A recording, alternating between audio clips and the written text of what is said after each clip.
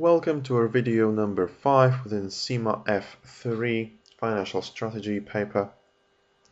This video will be focused around investor ratios. We will discuss 3 investor ratios. The first one being earnings per share, second PE ratios, price to earnings, and the last one is a dividend yield. All 3 ratios are extensively used by investors, and as students of F3 you should be aware of not only how they're calculated, but first of all you should be able to explain what they mean. First of all, earnings per share. This is a very important ratio and you should be aware of that from your knowledge of F2. There is an international financial reporting standard on it, right? It's called IAS 33, earnings per share. It explains how to calculate this ratio. And again, that shows how important that ratio is, because there are no standards. There is no one single other standard that talks about a ratio. But this standard does talk about the ratio, because this ratio is so extensively used. This ratio is used for company valuations in the price to earnings ratio, which we will discuss in a second. And therefore it has to be clearly explained how to calculate it. For F3 you don't need that much detail, so all you have to know is that earnings per share is net income divided by the number of shares.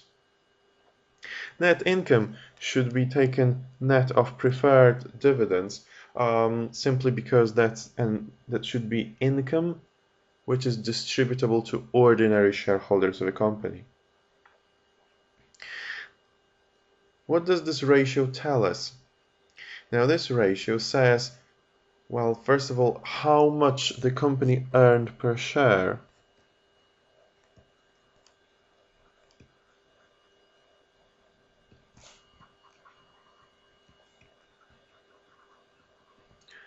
In theory, that would be the maximum amount of dividends that can be paid.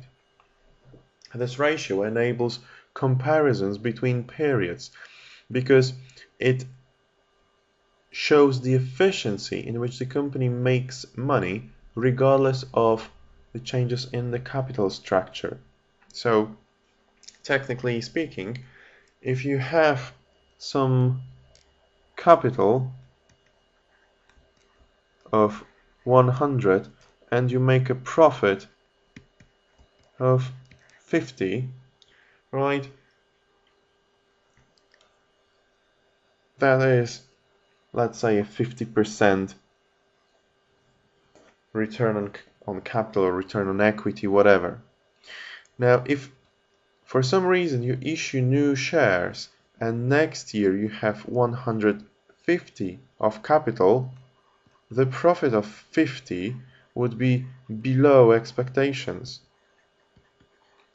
Why? Well, simply because your equity base increased and you would expect that equity to generate more money, more profits. You would expect it at least 75 of profit.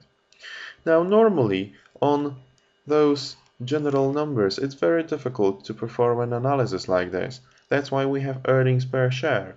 It shows how much the company earned per share, so it ignores the equity structures, additional payments, and so on. The rules of calculating that ratio exclude the impact of new issues of shares. That's why the efficiency of profit generation is best monitored based on EPS. And the second reason why it's so important is that earnings per share is the denominator of the PE ratio.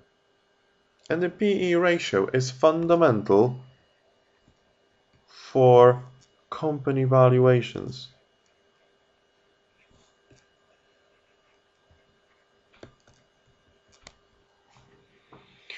Now, if you look at this ratio, it's price per share divided by earnings per share.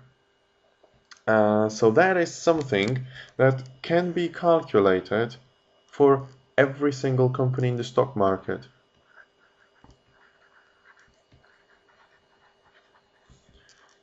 For every listed company. And it is calculated, and you can find it on every single stock market related website.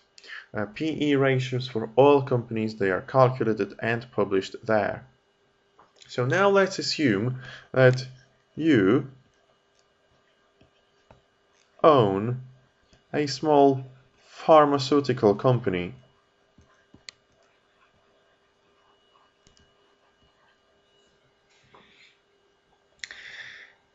You want to get it listed. It's not listed right now, but you want to get it listed, and you think of what would be the price of shares of that company if it got listed. So the easiest way to do it is to check the newspapers for average PE ratios in pharmaceutical industry. Let's say it's 10. Alright?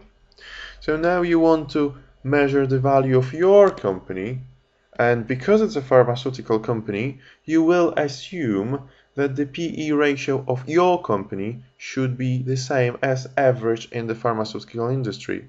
So now it's all about solving a pretty simple equation. 10 must be the price that your shares would have divided by your earnings per share. And after a small transformation, you come to the conclusion that the price of shares is just 10 times your EPS.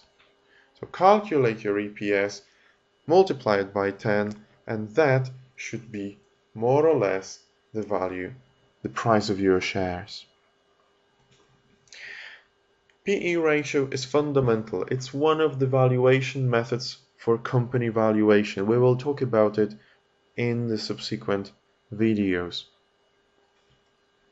Now, the last investor ratio which we will discuss is the dividend yield. Dividend yield shows a div per share divided by the price of shares.